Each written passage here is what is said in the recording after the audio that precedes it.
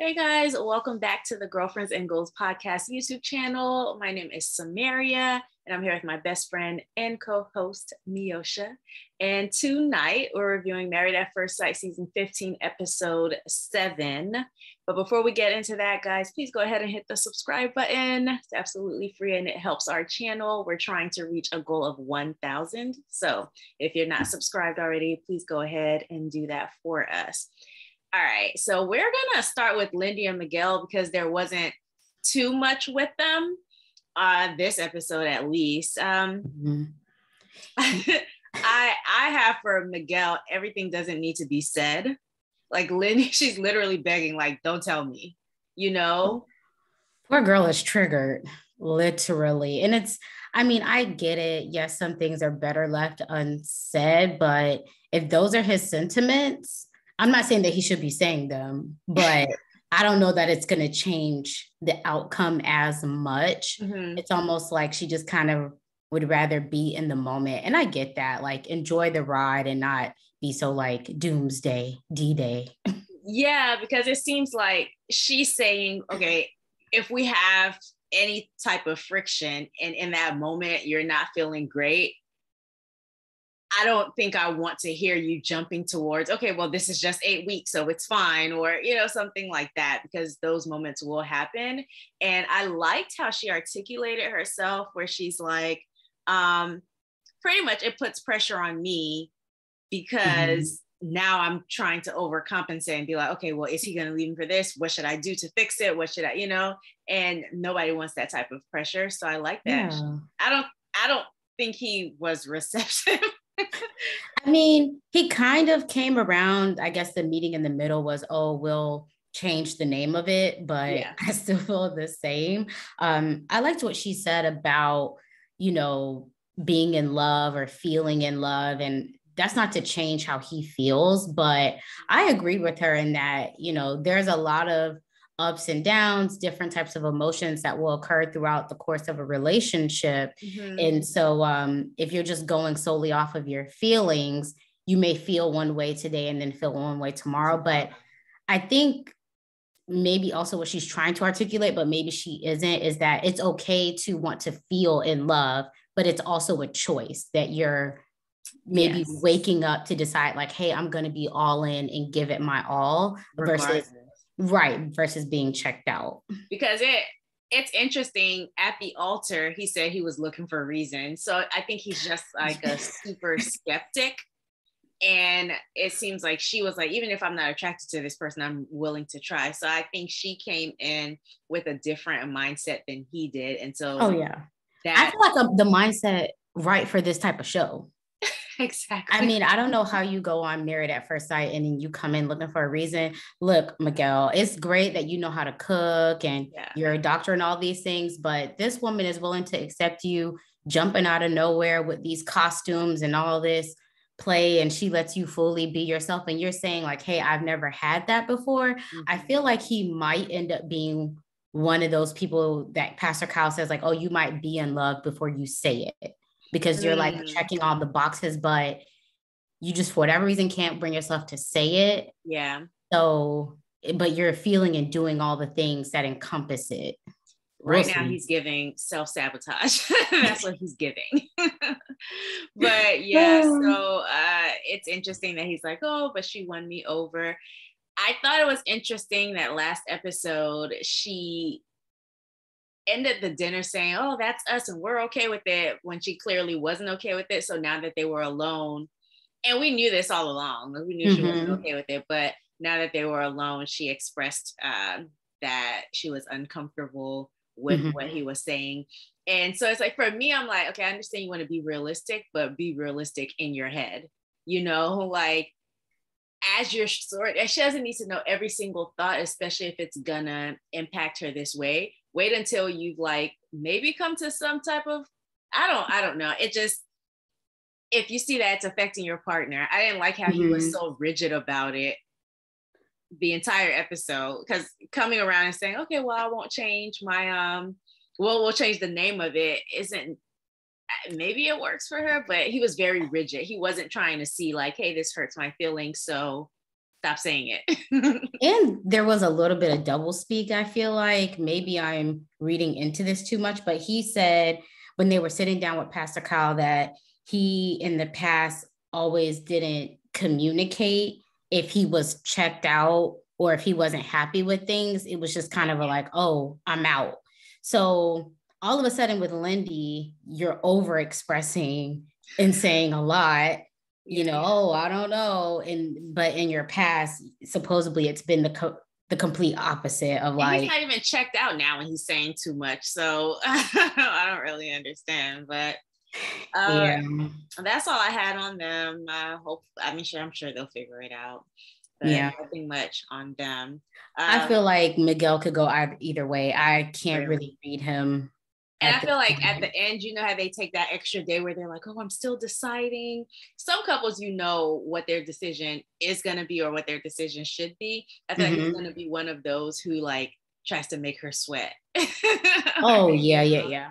I could see him. I mean, he is into playing games. All right. So next we have, do you want to do Morgan and Ben or Sasha and Nate? Let's do Morgan and Ben. Okay. All right. The first thing I wrote down was when she's like, oh yeah, you used the bathroom and didn't flush. And he goes, oh, but it was only a pee. If you don't flush when you use the restrooms, I wrote that down. But other than that, he was out here dropping tips about how we could save our coins. I was like, let me get out my little notepad and write down when to wash my clothes and when not, when to unplug the air fryer. You know, I don't mind him being a penny pincher if he's gonna at least help her to acclimate to doing these things. Like, don't get in your feelings if she's not on her own. Sorry. He cut off the lights in the bathroom when she was in the shower. I was like, whoa, this is extreme. It was already extreme. Now it's triple extreme. It's like those, you know, your parents maybe growing up complaining, oh, you're leaving this on, you're leaving that on. It's like, this literally is like 50 cents. But listen, just do it. Don't complain about it. Just do it. I'm like that with lights. Like I had a family member visiting once, and like every room they would be in, they would put the lights on, leave the room and leave the lights on. And so it was crazy if they were like looking for something, because then the whole house would be lit. And so I remember one day I literally, like, as they would leave one room, I would just like slide into the room, cut the light off, slide into the next room, like, and it went off for a little bit, you know. But I'm like, clearly this ain't gonna work. Just saying to you, hey, can you cut the lights off? So let me take action. Yeah. So it was nice to see them laughing together, like even before Pastor Cal came, because of how last week went.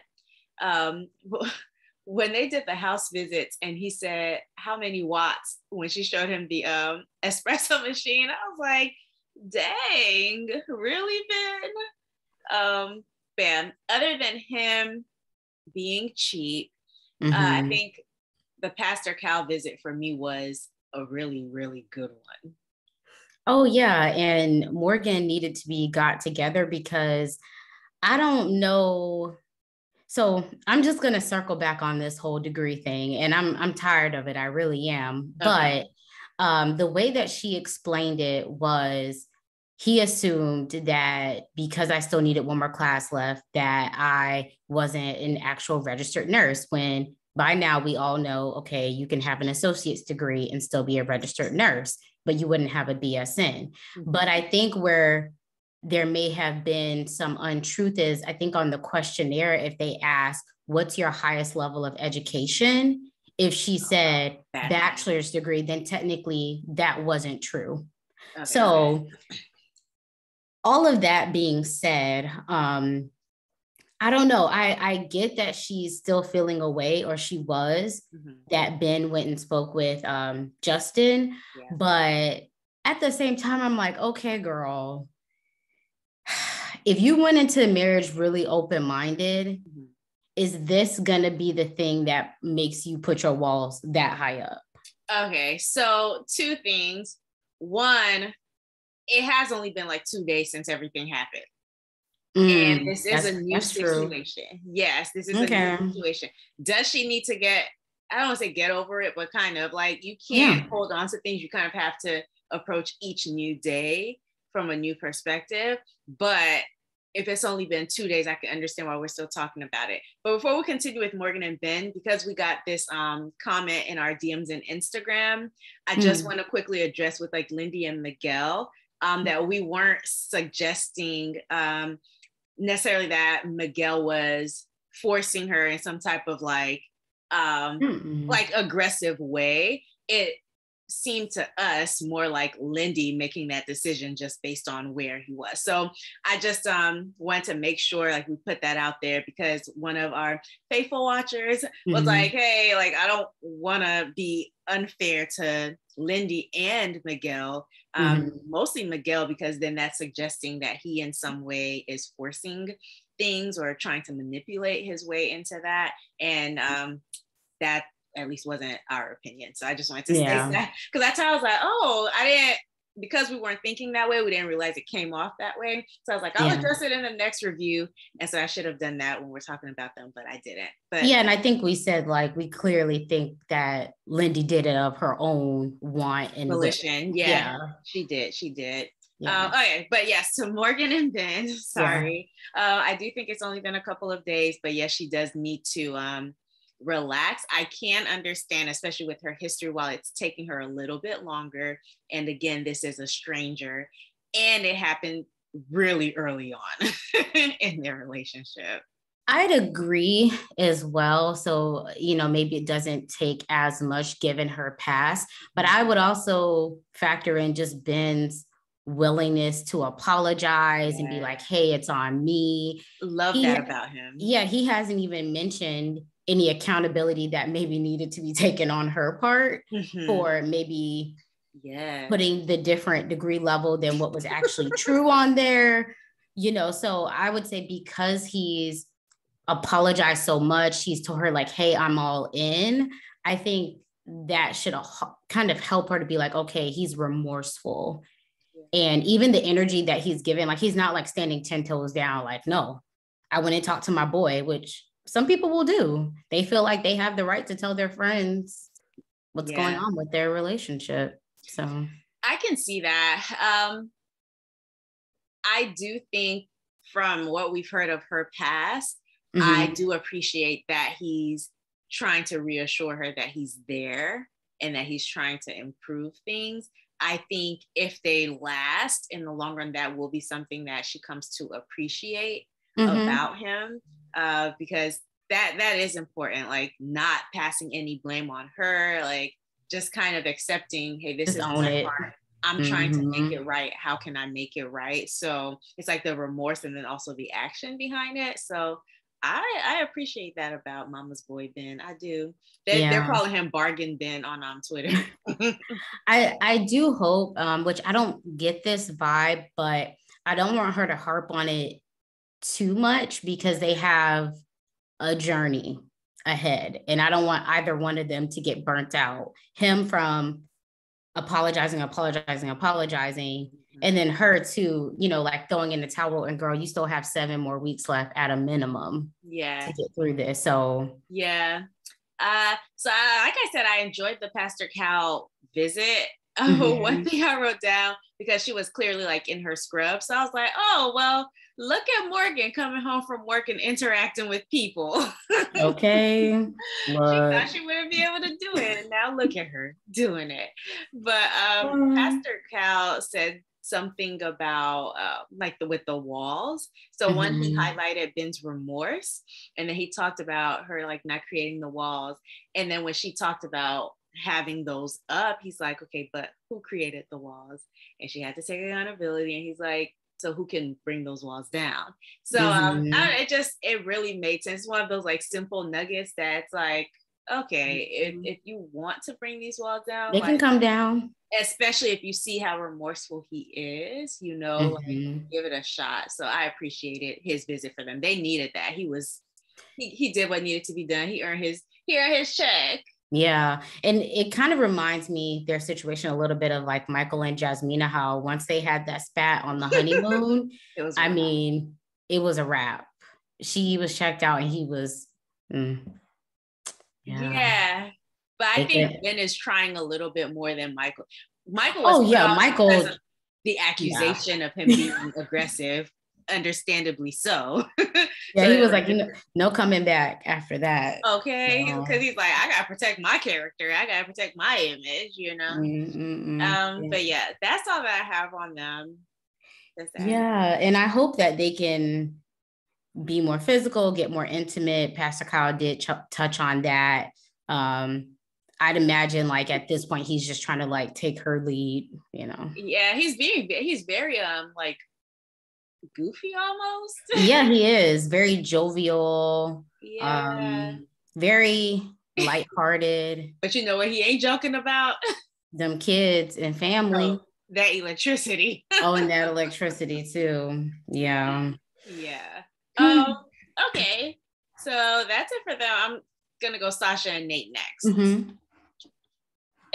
So you know what's funny about this couple?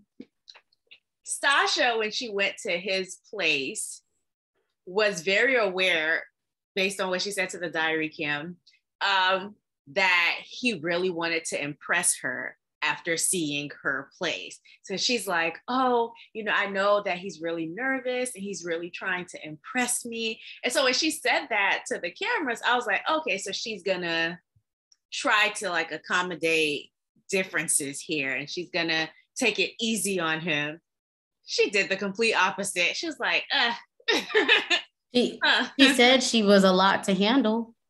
And is. Okay. And this was just, I think, the tip of the iceberg. Okay. I think it was wrapped in a lot of smiles and cutesiness, laughs, but you know, those layers are coming back. His place wasn't bad. I mean, it wasn't a hot listen. Especially in comparison to some of the others. Yeah. No, his place, it wasn't bad at all. It gave Bachelor, you know. Yeah, exactly. We wouldn't have known it was dirty unless she did what she did. Yeah. Yeah. So no, I'd agree. You know, I think that he's very willing to make her happy. Like, I think he's getting the vibe that she can be a lot, but he's like, oh, well, you know, I can take my shoes off, which everybody should be taking their shoes off. But she didn't take her shoes off when she got in here. I noticed that. Yeah, probably because she was like, he ain't mop these floors. No. He don't care. He don't care. But yeah, so I think he seems to be very open to being like, oh, okay, well, I can do that. I'm coming from the gym. I'll make sure I try and shower. You know, he's being kind of cool and laid back with some of the things that she's bringing up. Because I do think that he does really want to make it work and impress her. Yeah. But I think that will be interesting if they make it past the 8 weeks and they're like in her place, quote unquote, because they're in a neutral zone now. Yeah, okay, we tour my place, we tour your place, we're in the neutral zone at the apartment. Yeah. But then what does it look like when you're beyond that and you're in quote unquote her house? She's gonna have to give him a man cave because there's no way for him to be comfortable with all her extraness. But if she's willing to like maintain the cleanliness, I think, I don't know. I mean, so hopefully she has a housekeeper. I mean, they should be, yeah. She can afford it. Yeah. Definitely afford it. So, at least once a month. Yeah. Her place is very nice. I think it's beautiful. What we expected. Yeah. All put together. Exactly. So I think that's impressive. Side note, why do all men have this reaction to decorative pillows? It's like they don't why do you need all these pillows? It's like they don't comprehend. It's for decoration, the vibe. That is so funny. But also it is a lot. I'm a decorative pillow person in like my living room. Like if you're gonna sit on you have to move pillows. But the room, not so much. But yeah, it is funny that they're all like you ain't never seen this show before. Everybody goes through this where the woman got too many pillows. Oh, yeah. yeah. So yeah, her place was nice. They talked Mm-hmm. about what was it? Was it an espresso machine or she wants a Oh, yeah. That whole conversation was strange because I'm like, okay, Stasha, girl, you making the kind of money you making. It's a coffee machine. Okay. I was thinking like Nate, come on, because it did seem like it was cheaper. As long as she stops going to the coffee shops when she has an espresso, I didn't think it was a big deal. Like Yeah, they serve two different purposes. I didn't oh understand that. really? I don't know. Yeah, I because don't it's drink like, coffee, so I don't know. yeah, like if you're home working from home, but like if you're out on the go, like some people have 2 cups a day, like when they first wake up in the morning and then maybe at work or they stop in, that's why I say like, you still would need a coffee maker at home. And her Keurig did look kind of old. So So wait, an espresso doesn't do the same thing that like Starbucks does? no, but like if you're out and about, you're not gonna go home to get coffee. Oh no, you fix your coffee in the morning and take it with you in your mug. Yeah, but some people they'll be like, "Oh, I'm gonna stop to get the newest Starbucks drink on the way to work," or like it's not gonna replicate that the new, Oh. like pumpkin spice latte. I mean, you could try to make it, but if you're working from home that day or if it's the weekend, yeah, you have your coffee maker at home. But if you're like at work and it's 2 p.m. and you're like, "Oh, I want a cup of coffee," you're just gonna go to Starbucks. You're not gonna go all the way back home. So she'll probably still do both. Child, I don't speak coffee. Sorry, y'all. She has to break that down to me because I'm like, it's Okay, the so same thing. I'm Also, the person. I'm a penny pincher a little bit, so I'll be like, you better make 2 cups, and then like those thermals that keep your drink warm. You better pack Oh one with gosh. you and keep it for 2 o'clock. But So yeah, so I do have like 3 coffee makers at my house. I have an espresso, a regular coffee machine, and a Keurig. Don't ask why. what does a Keurig do that a regular or what does? So a Keurig is like 1 cup, and No, they I have the don't. different pods, right? And then Nespresso is espresso. It's a different type of coffee. And then a regular coffee pot is like, oh, we're having a party or we have guests over, so you'd brew an entire pot of coffee. So yeah, it's definitely over the top. One of them was gifted, but yeah, we have different coffee for different needs. All right. So okay, so I do want to address this thing. So Stasha, I can't remember if this was before or after the Pastor Cal conversation. It might have been after. So let's talk about Pastor Cal first. So he comes in and he has the money conversation with them. Like, okay, how much do you make? And Nate shares that he makes 150, which is more than I thought. And I think for where he is, more than I thought he made. Really? In California? Based on Nate's past of selling fake Louis Vuitton, like he just recovered. So I'm like, okay, that is, yeah, okay. I don't know why I was expecting. I think I was expecting, okay, maybe like 100, maybe even less. I was just expecting the worst. Really? Okay. When you said 150 for what he does and the amount of time, I'm like, oh. The amount of time that he's been doing. And for where he lives, I mean, once I saw his apartment, I'm like, okay, for Southern California, like you'd need to be at least that. He probably doesn't have student. Did he go to college? I don't know if he did like the whole college thing. So he has the debt from the business that he had to file bankruptcy on, it seems like, or I don't know. Oh, I missed that. Okay, well, I don't know, but I was just prepared for worse. And so you ain't got faith in your boy Nate. I just didn't know. But she clearly makes way more than he does, and she's good. So he seems to be okay with it. He's like, I'm fine with it. Well, he was fine with it until the whole kids thing.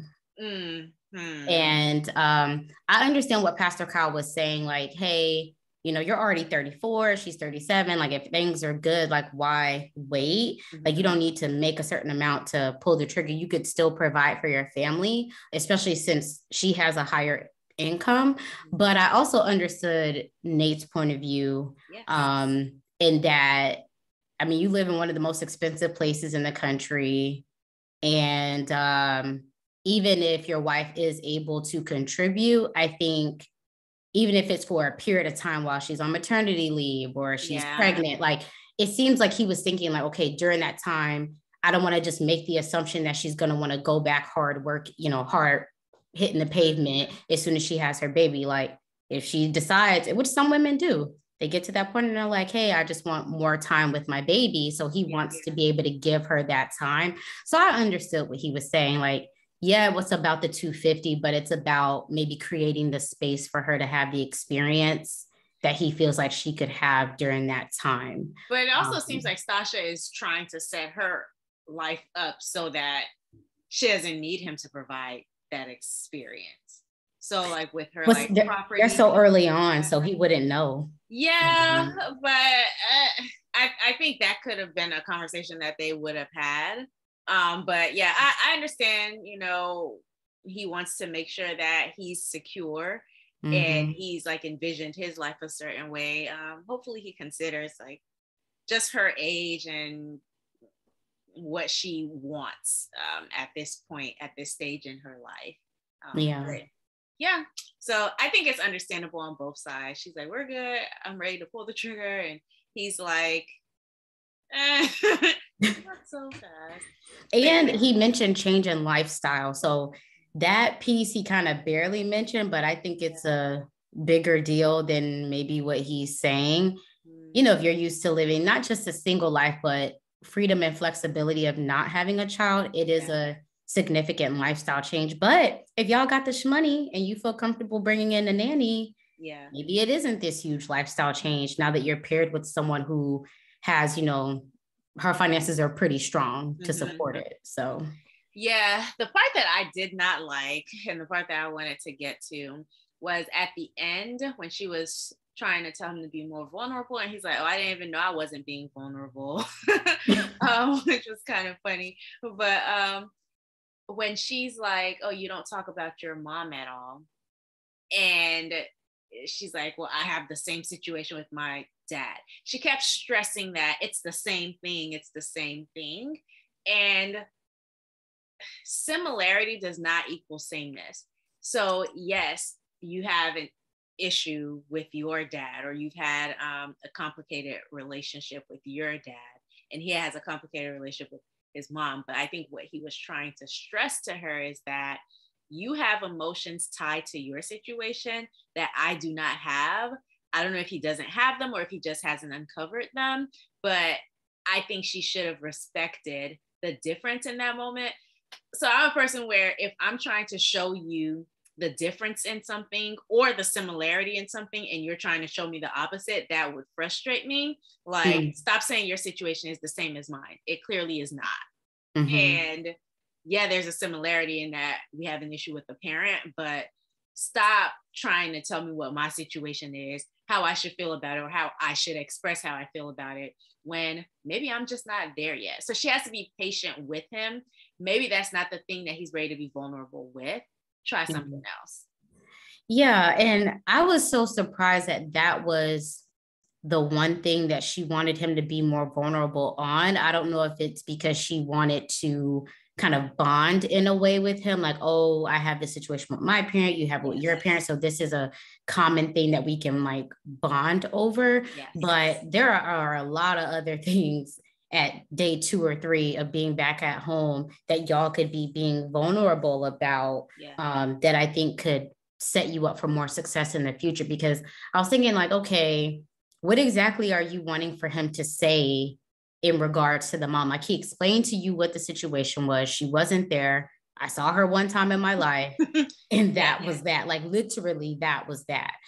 So I think maybe when she's having these conversations about her dad, maybe there's more history with them interacting. So I could see like them having a conversation and maybe he's just like, oh, okay. And then he doesn't respond with anything about his mom because there just isn't really much to say.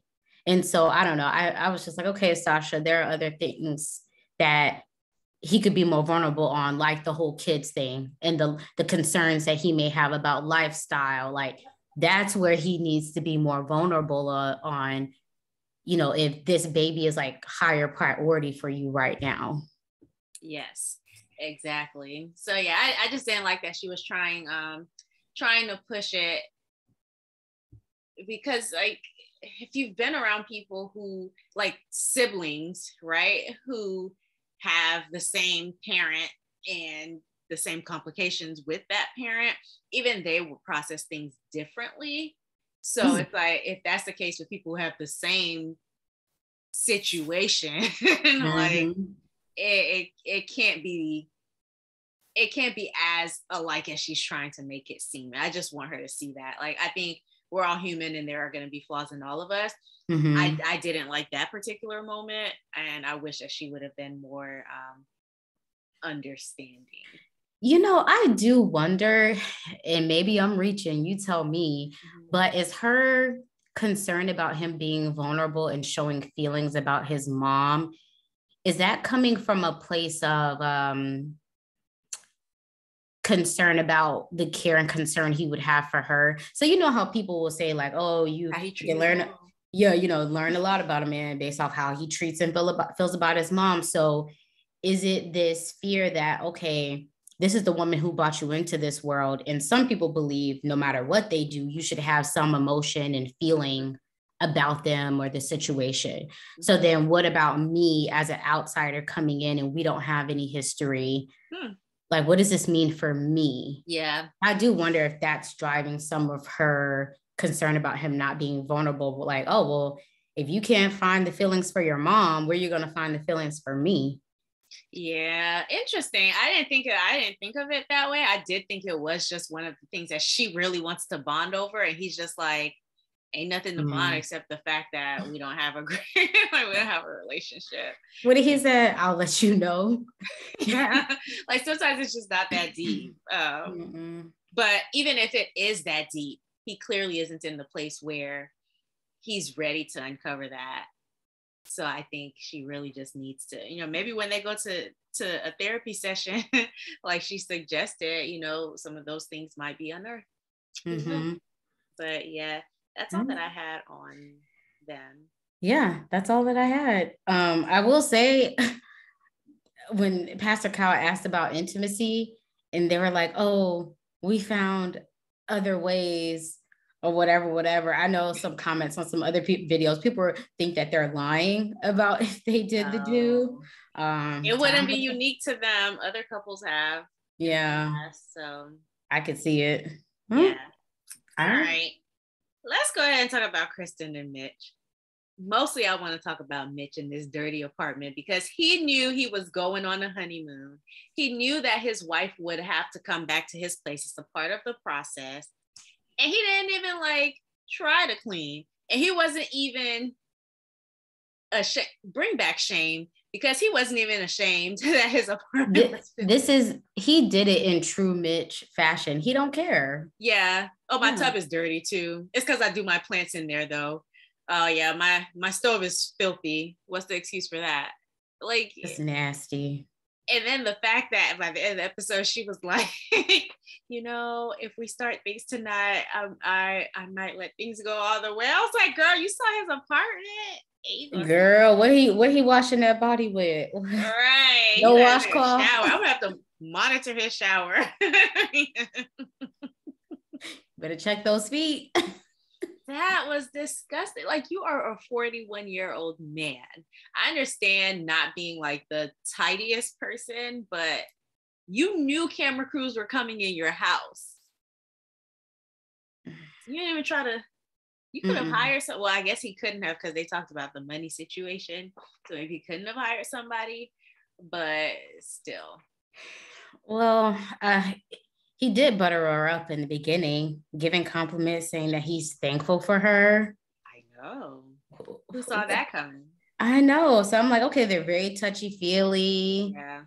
The chemistry looks like it's there. And this is even before they were intimate in the beginning of the episode. One thing that Kristen said, where I was just like, I don't know about this. But she said she was enjoying that they've had a rocky road so far, and that she feels like she wouldn't have been as happy if it were more simple. She just be talking. Why? She just be talking. She don't know. So you want a struggle love. That's what she wants badly. That's why she went and got engaged to that man who was living on someone else's couch. It just wouldn't be as interesting. Right. But yeah, I did write that down. Like, I am glad for her that things seem to be a little bit better.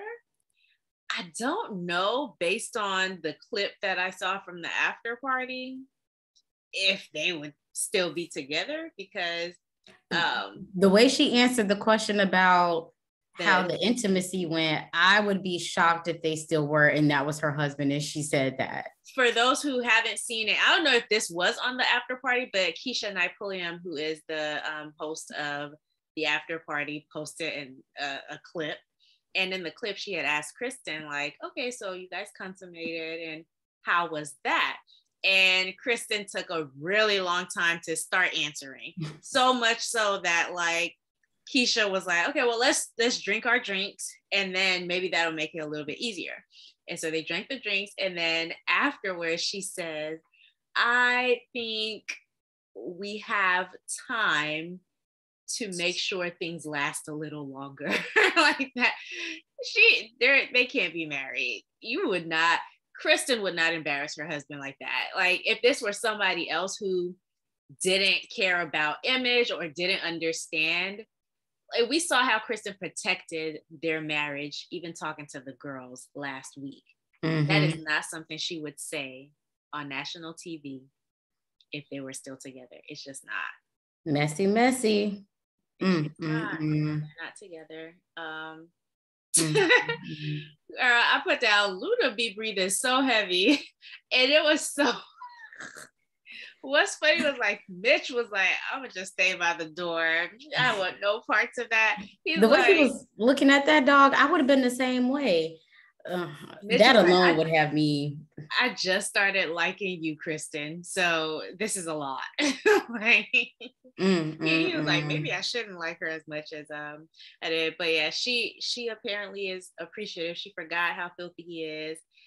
And so much so that she was giving gifts and coupons. Yep. Exactly. I will say, so I feel like Kristen, between her compliments and forwardness, I feel like she knows how to get what she wants. I'm not gonna... Which is what? Like, what does she want? I don't know. Like, she almost kind of like butters you up, like, oh, you're so this or that.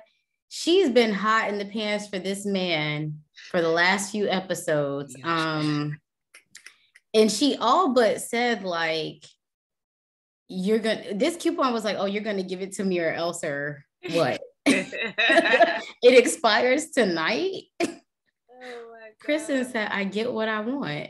I feel like she wanted it too. Oh, no. Of course he wanted it. But I mean, she said multiple times, like, hey, I'm ready when you are, even given like their whole situation. So she did pull back when, and he was trying to do it when he was maybe drunk or whatever. But other than that, she has been letting him know, like, hey, I'm ready. Hey, I'm ready. And the coupon said, hey, it's going to be tonight.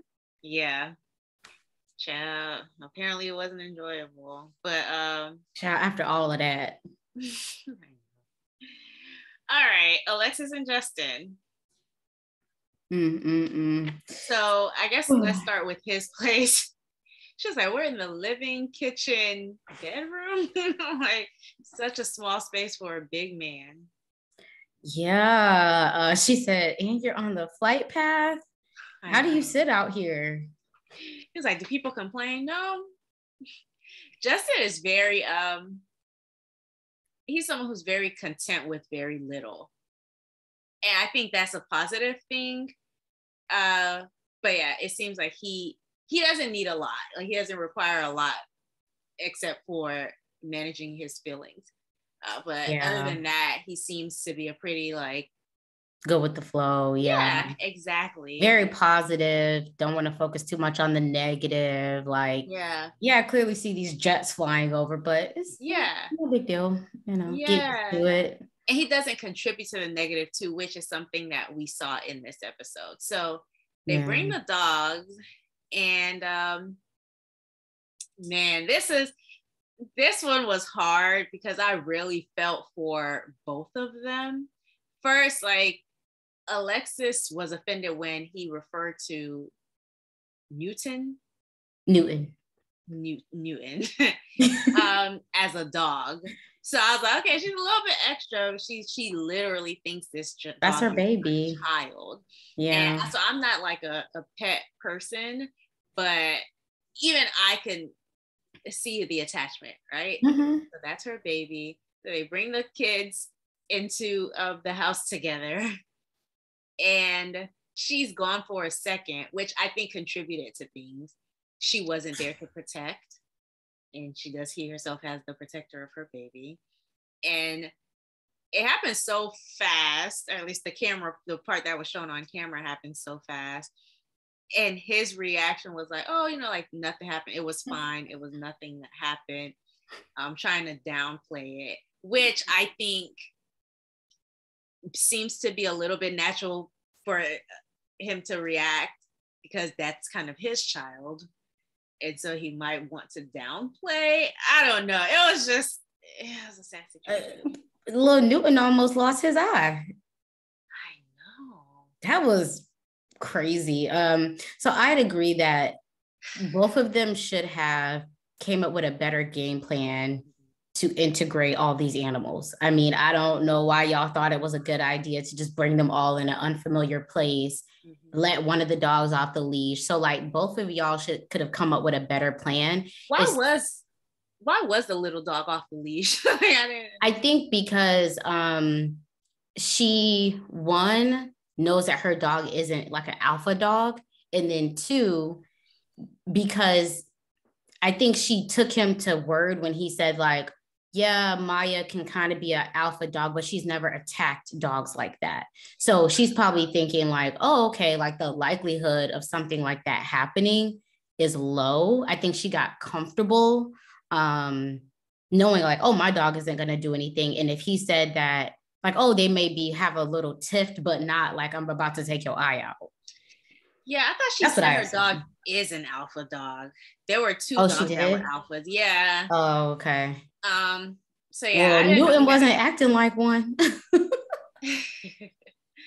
And plus that dog, Maya's a bigger dog. So I will say though that when they first came into the apartment, from what I know about dogs, they kind of tell you.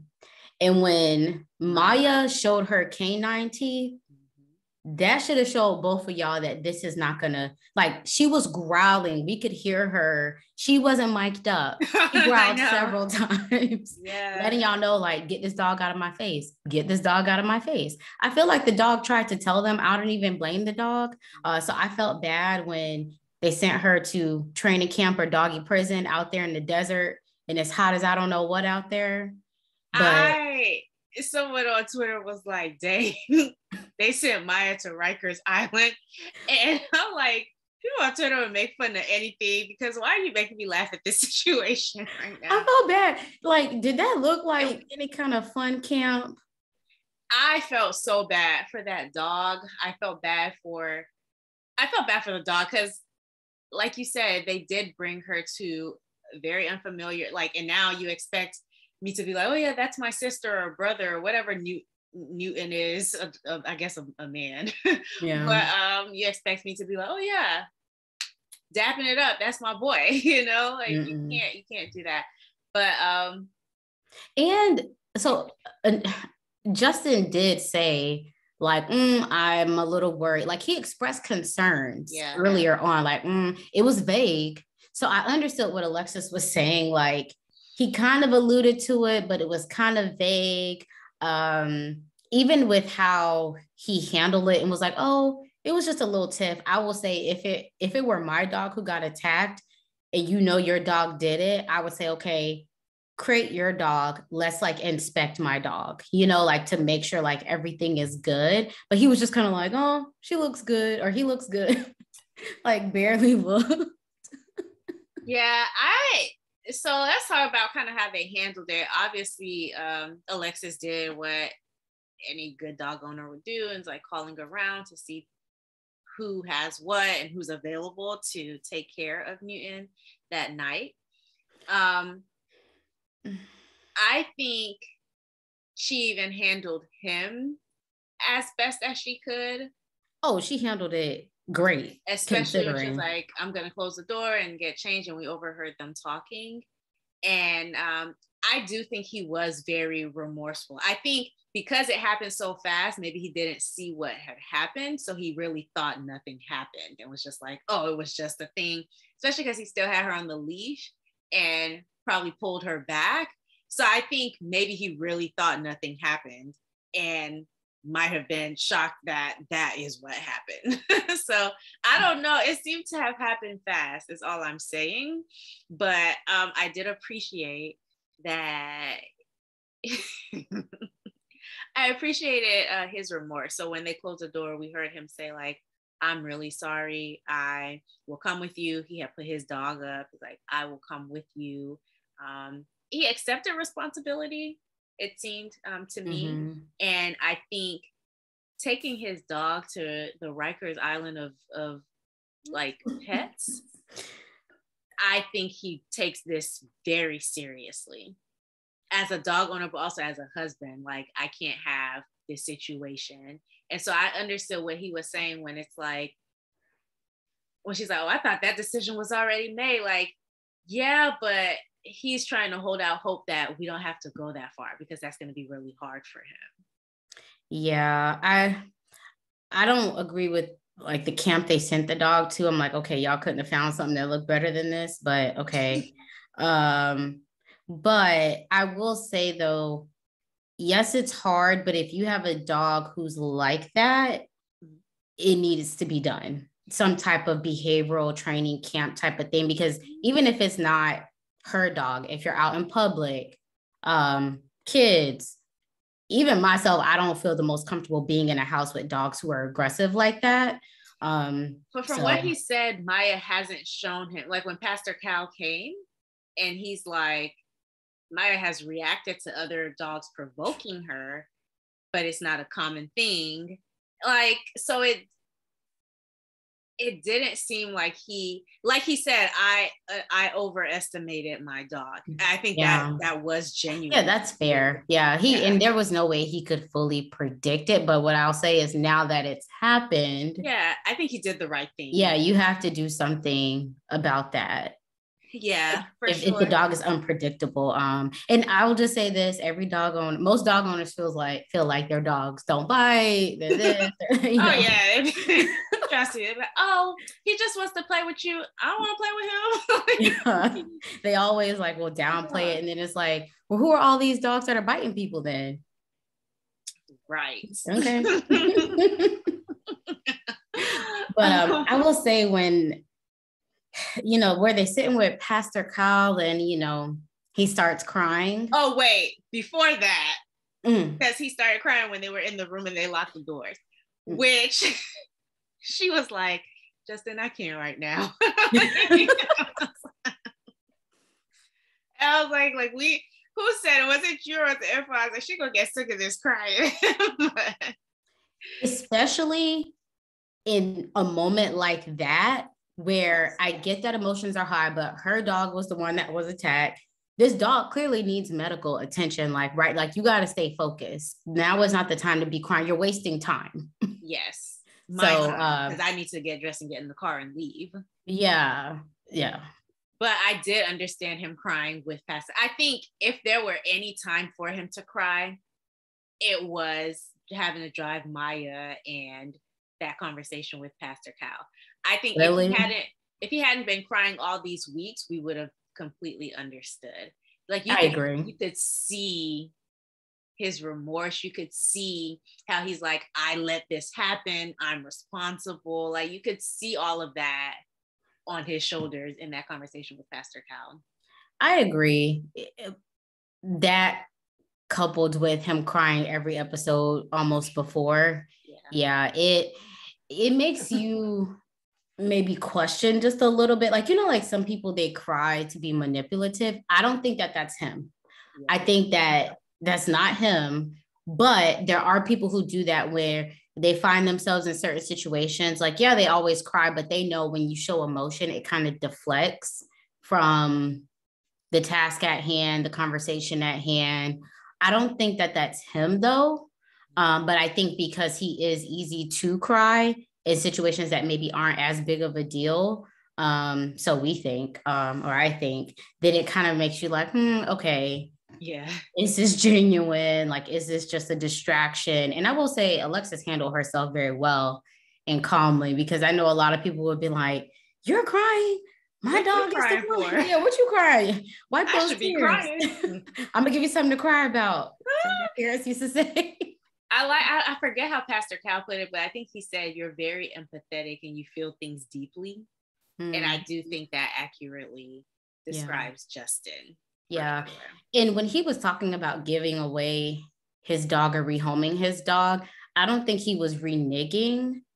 Even no. I think that's what she was hearing. Like, wait, we already talked about this. I think it was just, this is going to be very difficult.